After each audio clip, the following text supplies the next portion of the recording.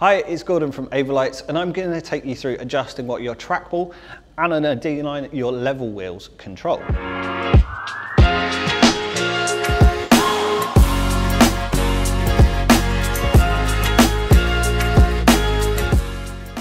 Just to the bottom right hand side of your trackball on both the Sapphire and any of the D9 series, you've got a button that says Assign.